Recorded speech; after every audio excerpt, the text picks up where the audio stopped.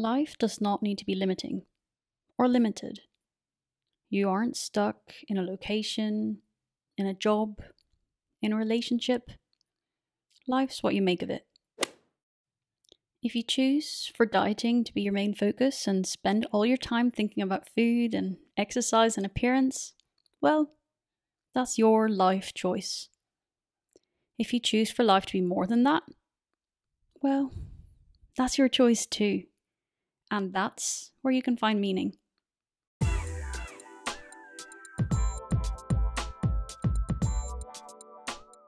Six or so years ago, I chose to recover from my eating disorder.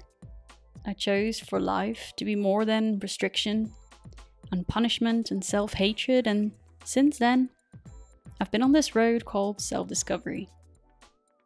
But self-discovery, what does that even mean? Over the past 2 or 3 years, I've repeated this word to myself so many times it has basically lost any sense.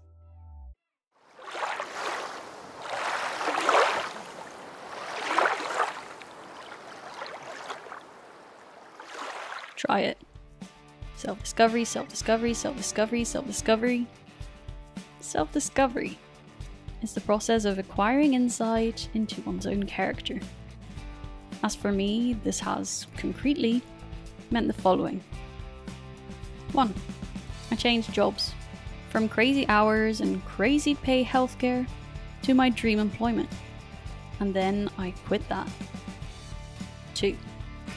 I opted for unemployment and homelessness over security, moving away from a lovely rented flat to living back with my parents, and from an incredible job to the insecurity of launching my own recovery coaching and my own recovery programs.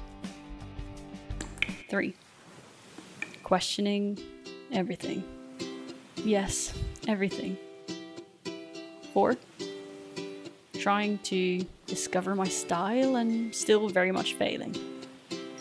5.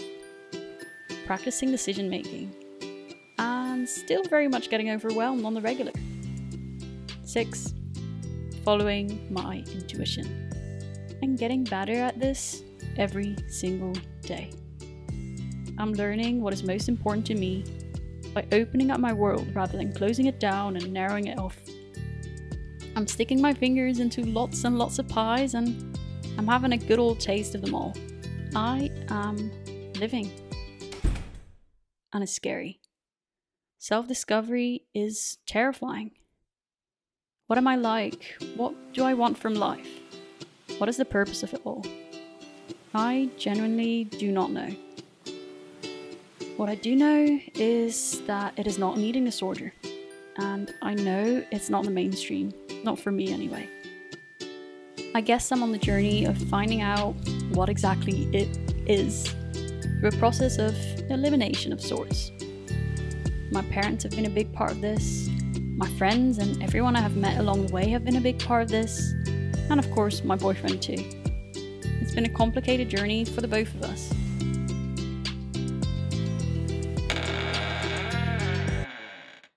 Tom and I have been together for 5 years now, and he probably averages being in one of my videos about once a year. I'm wary of putting people on the spot, but equally I know that you guys love him. So he's back, upon popular request. Enjoy.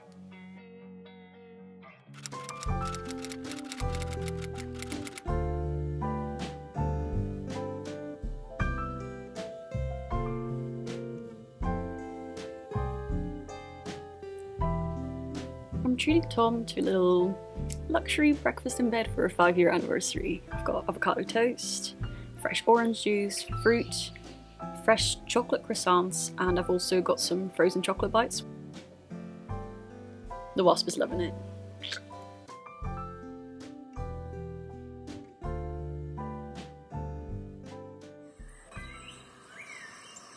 To celebrate Tom being in another one of my videos, I've compiled a few of your questions, which I figured we'd take a moment to answer now.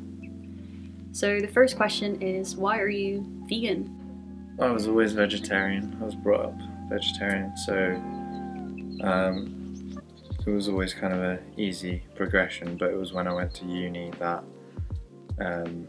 I sort of questioned a bit more why I was vegetarian, and did more research into like the dairy industry and problems with that, yeah, basically I needed to go vegan to align with my values and the sort of reasons that I said I was vegetarian. Similar to you, I think it just aligned with me ethically, and as we always cook together, it was quite fun to try recipes together, to eat together, and it's just a really sociable thing as well. So there's a lot of reasons. Yeah. Creating my own life. If only there was a manual for that, or maybe a checklist. I guess if there was a checklist, mine would include work-life balance, passion, lots of it, intimacy and close relationships, and discovery. Then somewhere on that list would be chocolate and peanut butter, cycle rides, and each and every one of you too, of course. Following my passions and my intuition and my values has been a game changer. Making a difference, inspiring others, being vegan, these are all part of that equation too. Next question. Is your boyfriend fit? The answer is yes. He is. Physically, or in a sporting way, or physically, mentally, psychologically, yeah. Any which way, yes. Having a support system and reaching out to my support system has been crucial. I would not have made it without my treatment team, without the support of my parents, without my sister.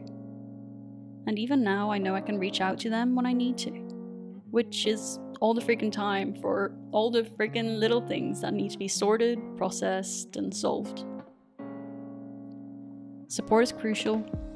Self-care is crucial. Mindfulness is unmissable. These are all things I never really thought would matter as much as they genuinely do. And play. Another part of my journey has been play. Rediscovering play and fun and pleasure. Not in that way. Moving my body, going to the gym, just having fun. Life doesn't have to be all about work and all about finding a life purpose. Balance is at least as important as that. I love having things to look forward to, and I know there's always something to look forward to. There's always something planned, something to keep me excited for the future. So yeah, if you choose dieting to be your main focus and spend all your time thinking about food and exercise and appearance, that is your choice. But I promise that life can be a whole lot more fun and a whole lot more rewarding when you allow yourself the foods you enjoy and crave, when you count memories and not calories, and when you feel energized and sexy and healthy over tired and weak. The only way to find out for yourself is by jumping in the deep end, going for it, experiencing it.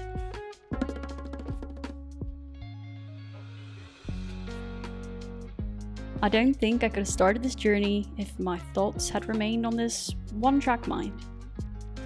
In that sense, recovery has been the hardest, and yet the most rewarding choice I have ever made on this road of self-discovery.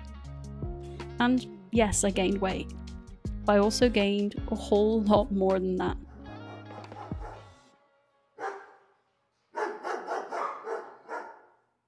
Remember, other people don't care as much about your appearance as they do about their own appearance and the impressions that they make. And what matters more than any of these things is personality and vibe, the kind of thing that someone will actually remember about you. And guess what? For me personally, I found that my personality, my vibe, well, they only really emerged and became truly mine when I left my eating disorder behind, when I decided to live life, when I embraced it with open arms and stopped caring about what anyone else thought. Question to you. Did you notice weight gain during Hanne's recovery, and did you care? I think you were definitely skinnier when we met, but I don't know, it wasn't a big kind of focal point, I guess. Tom, did you ever notice disordered or weird food habits when you first met? No, I thought we were quite similar in that we both ate really weird things, because being vegan was seen, probably less so now, as being quite weird, so we just had a lot of variety. Yeah, it's never been driven by any kind of eating disorder reasoning.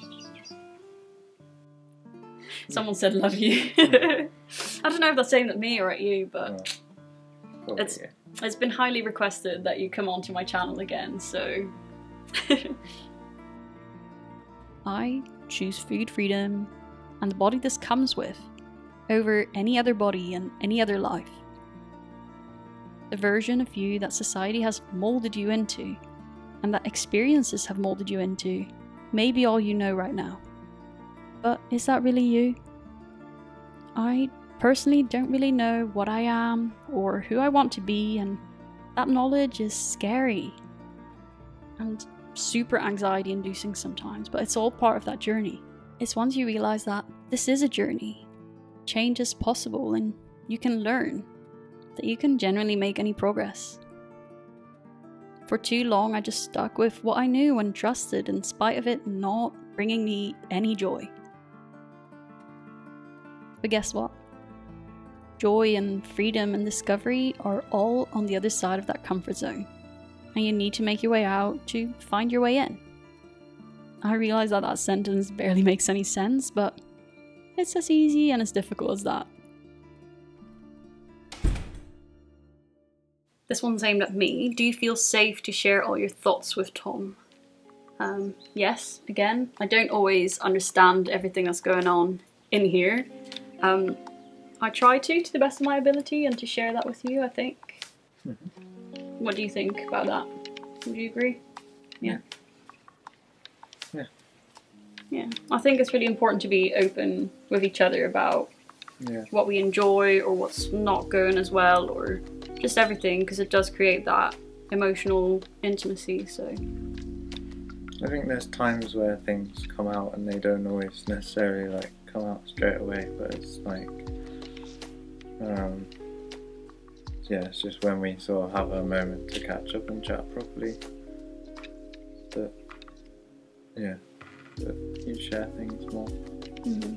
Yeah, sometimes I guess I need a moment to make sense of things myself a little bit, or to create a little bit of distance between myself and the event or the emotion. Yeah. So how has Tom supported me through my struggles, and how has he looked after himself? I can answer the first part, you answer the second. So I guess we met sort of after my recovery, I would say, so I wasn't actively struggling to stick to a meal plan or gain weight or battle those disordered thoughts to the same extent that I had been for the 5 or 6 years prior. Though when we met, it was still fairly recent as well. So it was a bit of a strange time. My body confidence was quite low. I still wanted to gain some weight. I was getting used to university life and living on my own and all of that. So in terms of that, he was just a great support. Just always there to listen to me, and if I was struggling, just to be there. So not even in terms of conversations, but even just be there, like to give me a big hug and say that everything would be alright. And yeah, that's, I don't know, it's underestimated like how important that really is, I think. And how have you looked after yourself? I looked after myself. I don't know, I've always been quite into personal development stuff, so I watch lots of YouTube videos and listen to podcasts and things like that on just like psychology type things. But I don't think much has changed from my side from when we met. I've just kind of kept up good habits and yeah, just trying to be stable. Because you can't really look after someone if you've got too many of your own things on your mind as well. So making sure you find that balance and be there for someone else, but be there for yourself. Yeah, everyone has ups and downs. So like, Hannah's there for me when I'm down, and vice versa. So. Yeah, definitely. In the end, it's all about trial and error, and not eating and stress eating and bawling your eyes out and singing with joy. It took me years to realize that my eating disorder wasn't me, but just a way to cope with it all. And it was time to manage my coping mechanisms, find new ways, learn from what I knew, but don't use that as an excuse just to stick with it. Whatever seems unsafe to you right now may seem scary and new, but I guess unsafe more often than not really is just that. Scary and new and not actually dangerous at all. And if it isn't gonna kill me, surely it's worth a try. Can you each give each other a compliment? It can be personality or appearance or both. Do you want to start or shall I? You start. The most important one probably for me is that you're always there for other people, not just me, and you really listen to people. You're not just there giving advice, you're there to take in what someone else has to say, and yeah, I really value that. Just kind of really proud of what you've achieved with everything that you're doing with the channel and your coaching and your new program and everything like that. It's just like really good to see that you're enjoying what you're doing and doing, yeah, like giving back and doing something that helps people. And yeah, I think it all comes down to like the similar values we have, isn't it? It's like,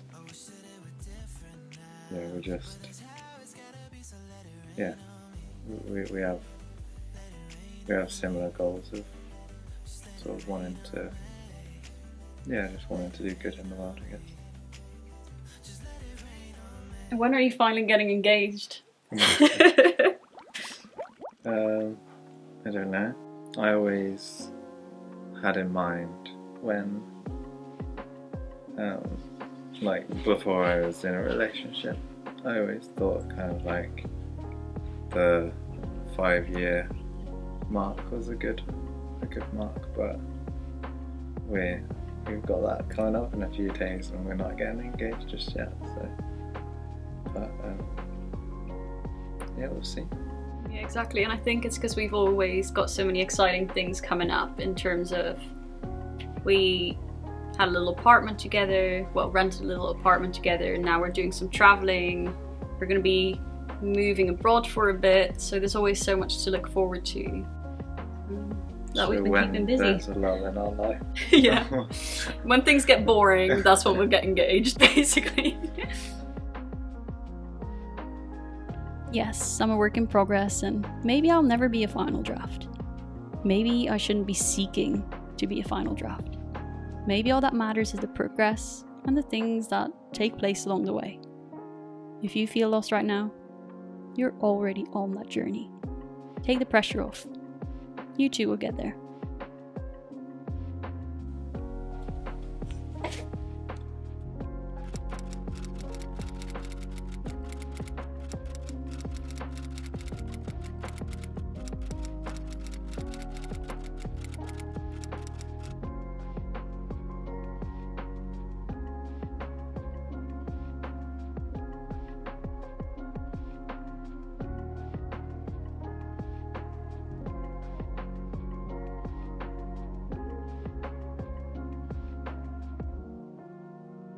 Love you. Bye.